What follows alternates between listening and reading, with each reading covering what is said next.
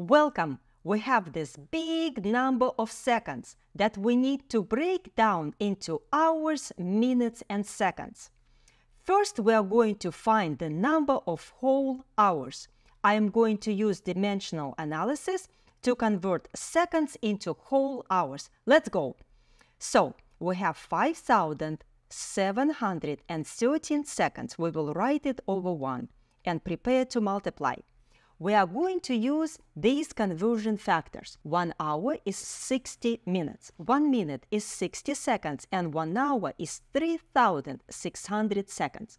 So I'm going to use this conversion factor to go directly from hours to seconds. So we are going to take this conversion factor and plug it in right here in such a way so our seconds cancel out.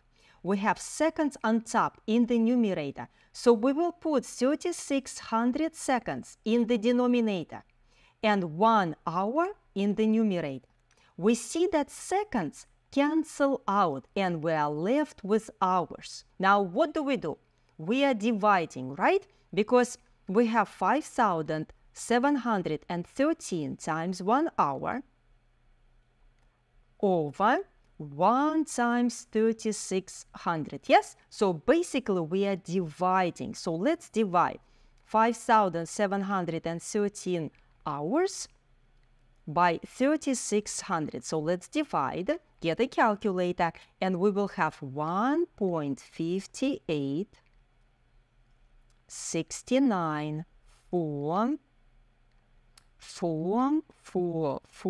4 hours, right? So we totally see that we have 1 whole hour. So definitely 1 hour. So we'll put 1 right here. Very good. Now we are going to take this tail, 0.58694444, and we are going to change it into minutes, because we see we definitely have 1 whole hour. And this fraction of an hour we are going to change to minutes. Let's do it. So next step, we are finding the number of whole minutes. So write that tail, 0.58694444 hours over 1 and prepare to multiply.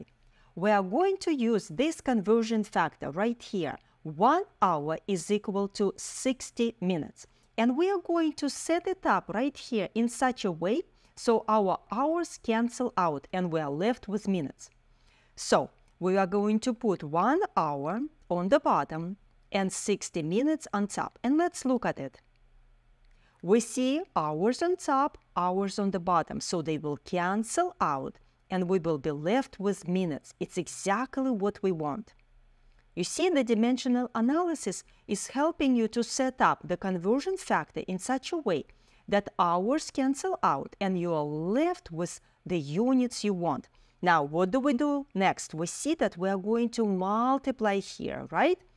We have 0.58694444 times 60 minutes over 1 times 1. Yes, so basically we are multiplying. We will have 35.216666664 minutes.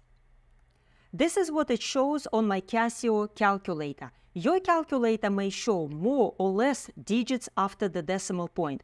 We see that we have 35 whole minutes. So 35 minutes. Very good. So 35 minutes. Very good.